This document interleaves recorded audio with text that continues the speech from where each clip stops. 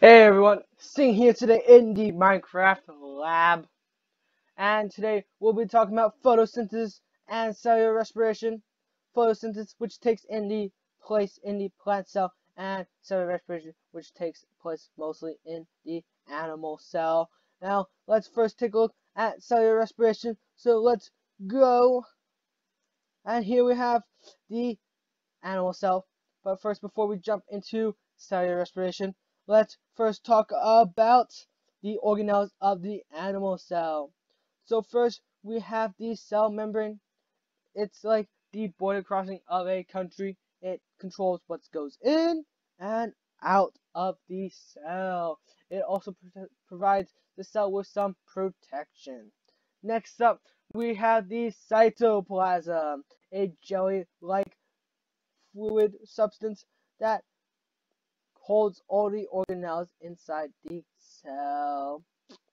And next up, we have the ribosome, which is either can be free floating like this or hanging onto the endoplasmic reticulum, which is ER for short. And these ribosomes produce proteins.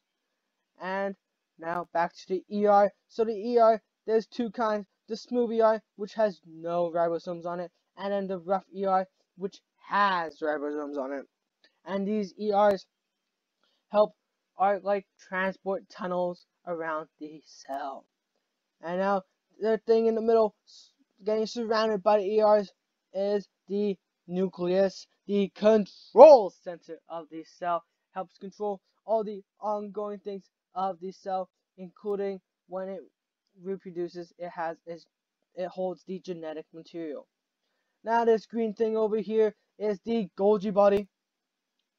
It helps package things into things called vesicles.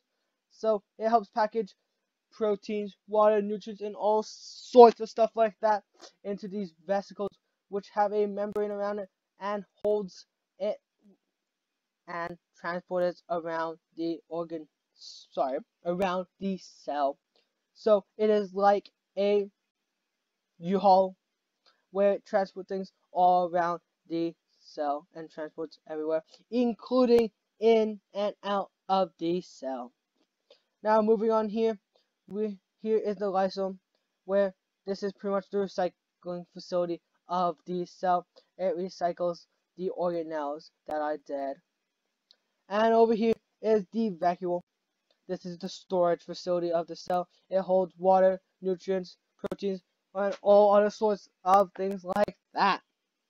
And now, here we go, the last organelle, the mitochondria, the powerhouse of the cell, and the equation for cellular respiration, which happens in the mitochondria, is this: C6H12O6, which is glucose, plus 6O2, and those two reactants go into and produce 6CO2 and 6H2O and 36 to 38 ATP.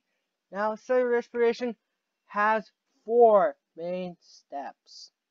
The first step is glycolysis. The second step is the preparatory reaction. The third step is the Krebs cycle. The fourth step is the ETC, or electron transport chain.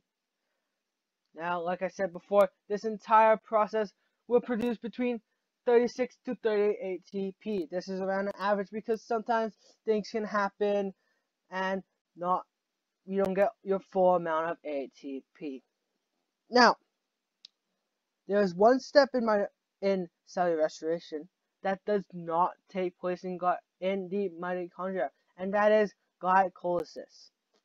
So, glycolysis actually starts in the cytoplasm right here. It starts with this one glucose molecule, and it takes that glucose molecule and it breaks it apart into two phosphoglyceraldehyde, PGAL for short. And during that process, it actually uses 2 ATPs. So after this, the PGAL actually turns into pyruvate. Now this change actually produces 2 ATP and 1 NADH. Therefore, you get 2 ATP because 2 ATP was used on the breaking apart of the glucose molecule. There was also 2 NADH and 2 pyruvate produced. This is all doubled because don't forget that there were 2 pGal. Now let's go into the mitochondria to see how the preparatory reaction starts. Whoop. And here we are inside the mitochondria. Now first, before we jump into how the preparatory reaction works, let's talk about structure. So here on the outside, this dark orange wall is the mitochondria membrane. Just now, where you saw what you saw was also the mitochondria membrane, but now we are the inside of it. So this red wavy part, sometimes you can see these in photos of cross sections of the mitochondria. This is called the cristae, and inside of this cristae is called the matrix. No, I'm not talking about the movie. I'm talking about the mitochondria's matrix. And now, in between the cristae and the mitochondria membrane is the inner membrane space. So it's pretty much just the space in between the cristae and the mitochondria membrane. Now, let's get back to the preparatory reaction. This step helps the pyruvate enter the Krebs cycle. To prepare the pyruvate to enter the Krebs cycle, the pyruvate gets oxidized and therefore forming a acetyl. Now this oxidation process produces a byproduct of CO2. After this, form a sulfur group and a coenzyme called coenzyme A, as you see here, attaches itself to the acetyl. This forms a acetyl CoA. Now, which is a 2-carbon compound.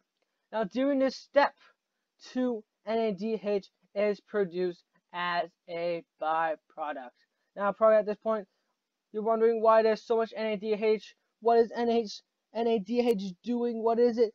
It is a electron carrier, and it will be used at the end of cellular respiration at the electron chain. So you can wait for that to see what NADH does. Alright, next up we have the Krebs cycle. The Krebs cycle also takes place in the matrix of the mitochondria. Now, the acetyl CoA from the previous step catalyzes with different enzymes to merge with the oxalotic acetic acid right here, and this forms citric acid, the stuff in lemons, oranges, and in sour candy. And so, after becoming citric acid, which is a 6-carbon compound, the cycle cleaves off 2 carbons. This is all to return back to the original state of oxaloacetic acid so that it can redo the cycle again. That's why it's called the citric acid cycle. It keeps repeating itself. Now, during this process of cleaving off to CO2, this reduces NAD plus to NADH. It also reduces FAD to FADH2. So each time a acetyl goes through 3 NADH, 1 ATP, and 1 FADH2 is produced. Now, this step in all produces 6 NADH, 2 ATP, and 2 FADH2. Now, next step in cellular respiration is the one that produces the most amount of ATP. Alright, here we are. The electron transport chain, in my opinion, is one of the coolest parts of the cellular respiration process. Now, this happens in the matrix of the mitochondria and the inner membrane space. This process starts off with the oxidation of NADH and FADH2, and this forms FAD and NAD plus to be used in the Krebs cycle again. This also produces hydrogen ions and electrons. Now these are used in the other part of the chain. As you can see here, these big bits here are protein complexes, and every time the electron passes through them at a high energy state, it releases energy, therefore pumping a hydrogen from the matrix side of the mitochondria into the inner membrane space. This creates a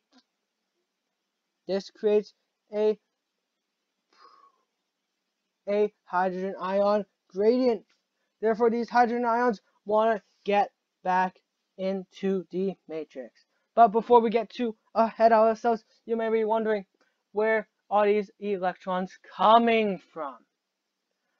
So the electrons are actually coming from the FADH and FADH2 and the NADH that was oxidized. The electrons are used in here to pump the hydrogen from one side to the other, therefore making a, like I said, concentration gradient of hydrogen ions.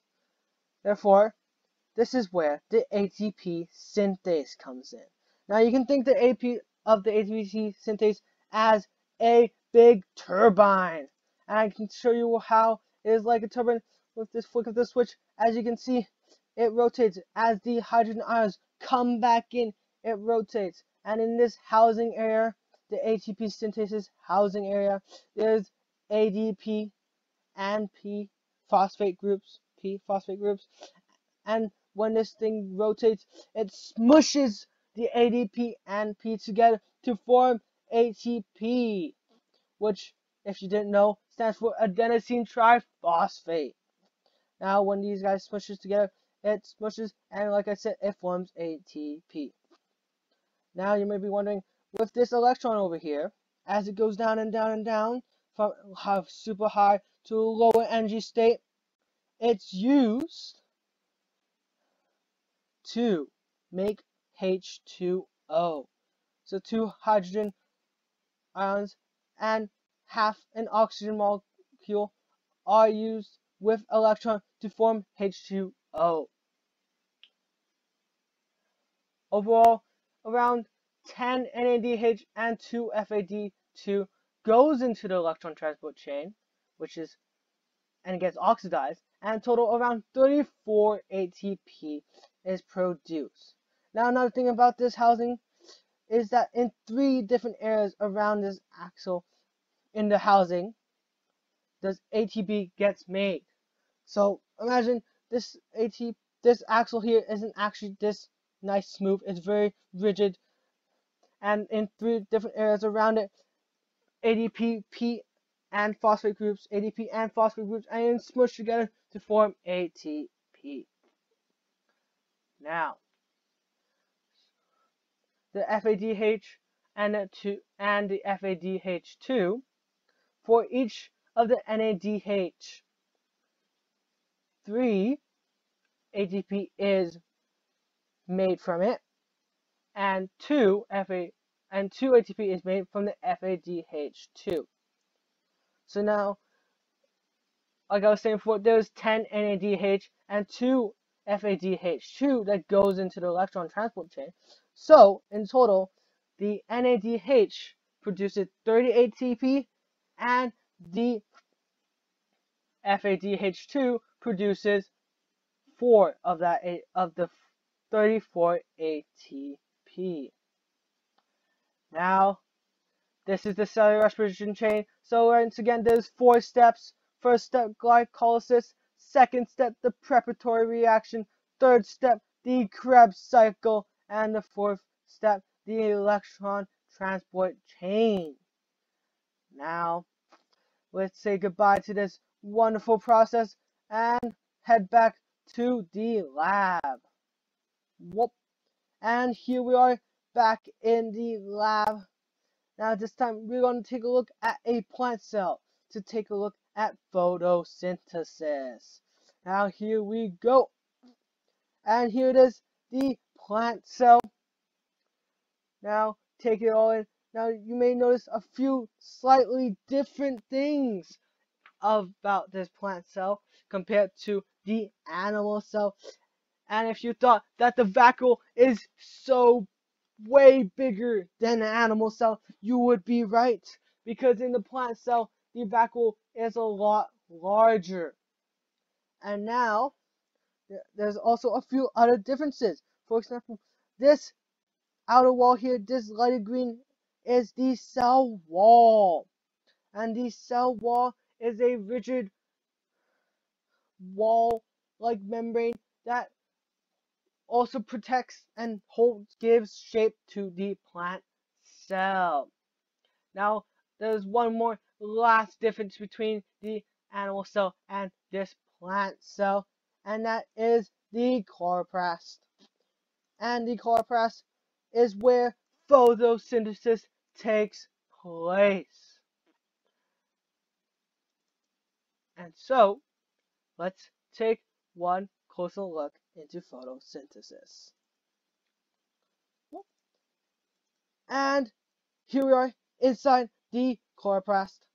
Now, before we jump into the processes of photosynthesis, let me tell you about the structure of the chloroplast. Now, the chloroplast, the emerald on the outside is, well, the dark layer, green, bright layer on the outside is the chloroplast membrane. And on the inside here, there's fluid around these big stacks like pancakes is called the stroma, and these pancakes like stacks is called the thylakoid. And inside the thylakoid, the inside is called the lumen. So, before we jump into the 2 processes of photosynthesis, let's talk about what photosynthesis products and reactants. So photosynthesis takes CO2, sunlight, and H2O and makes it into O2 and glucose, or sugar in other words. And so let's go take a look. Alright, let's go take a look at the first part of photosynthesis, and it is called the light reaction. It takes place in the thylakoid and the thylakoid membrane. So here is the thylakoid membrane, and on it is photosystem 2 that goes first, and photosystem 1 is over here. Now photosystem 2 is called photosystem 2, although it goes first because it was found second and photosystem 1 was found first. And then along between these 2 photosystems are protein complexes that, like cellular respiration, take the high energy of an electron, takes it and pumps electrons across from the stroma into the lumen. So it does that 2 times here with these 2 protein complexes, and this last one here also takes energy but just transfers it over to photosystem 1. Now in these photosystems there is a pigment, and so in photosystem 2 it's called pigment 6A. P stands for pigment, 6A stands for nanometers, the wavelength of light it lets in. And so let's take a look at what happens when an electron from H2O. So a very surprising thing is that the photosystem 2, this P680, is a extremely good oxidizer. And so it even oxidizes H2O. And so that's the first step. That's how photosynthesis starts in light reaction. It takes H2O and oxidizes it and produces 2 hydrogen ions as a byproduct and a half an oxygen molecule. And so that's why, so after this is done twice, you get oxygen as your byproduct. Now these 2 hydrogen ions also apply to the proton gradient gets formed by the pumping of the hydrogens from the stroma into the dihydroxide lumen. Now, as the electron comes into from the H2O, it's at a low energy state, and then sunlight comes and energizes it, and in the photosystem, it gets transported to fuel fire tin. This is a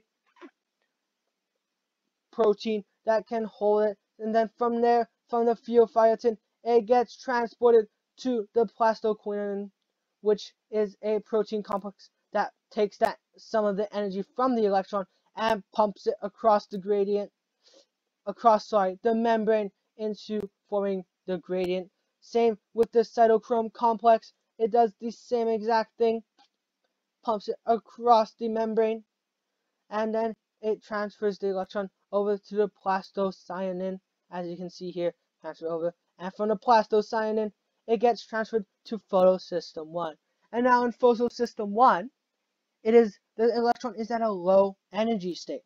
So once again, P700 pigment, P stands for pigment, 700 for nanometers of the light waves that it lets in. It energizes the electron up to a high energy state and passes on to the ferredoxin complex. And in the ferredoxin complex, it from there passes on, it reduces the energy and passes on to another protein complex where NADP plus is reduced to NADPH. Now, let's go back to this proton gradient of high energy protons. Like cellular respiration, they want to get out, they want to even out, and so the ATP synthase once again comes into play, and once again it takes the ADP and phosphate groups are inside this housing, and when the protons come through, this thing spins like a turbine and smushes ADP into phosphate groups to make ATP, adenosine triphosphate. And so this is pretty much photosynthesis. But wait, there's one more step. That is the Calvin cycle, where ATP and the NADPH that was produced here from the electron is used. So let's go over there right now to the Calvin cycle. Alright, here we are, the Calvin cycle. So, in the Calvin cycle, it takes place in the stroma of the chloroplast. And so, it takes CO2 and reacts it with RUBP, which is ribulose biphosphate. And these react together to form pGal, which is over here. However, the cycle needs 10 pGal to remake the RUBP. And so, after a while, it does this. And so, whatever pGal that it does not use forms into glucose. And you need 2 pGal to form into glucose. Now, this reaction here, I forgot to mention, actually uses up ATP and NADPH to do this reaction. Now, this is the entire process of photosynthesis. The 2 processes, the light reaction where with the electron transport train transporting it along, and the Calvin cycle over here where the CO2 gets used up to form pGo. And now let's go back to the lab. Whoop. And let's compare these two processes. Now up over here I have a little bit of a Venn diagram. As you can see, photosynthesis is on the left and cellular respiration is on the right. So let's start with the similarities. They both are crucial processes for the cells. That's right. Without these processes, the cells could not have energy and could not live. Now the second thing here is they both produce and consume water, glucose, oxygen, and carbon dioxide. That is correct. Yes, they both produce or consume these molecules right here. Now, next up is if a cell has both cellular respiration and photosynthesis, they help supply each other. For example, glucose from glycolysis, glycolysis needs glucose, and therefore photosynthesis helps supply it with glucose. And another example is the H2O needed for the light reaction. That comes from cellular respiration. And the last similarity, similar to the first one that I said, is that they are necessary for the cell's survival. Alright, now let's go over photosynthesis. Some of the similarities, some of its own things here is that it takes place in the plant cell. Cellular respiration does not take place in the plant cell. Only photosynthesis takes place in the plant cell.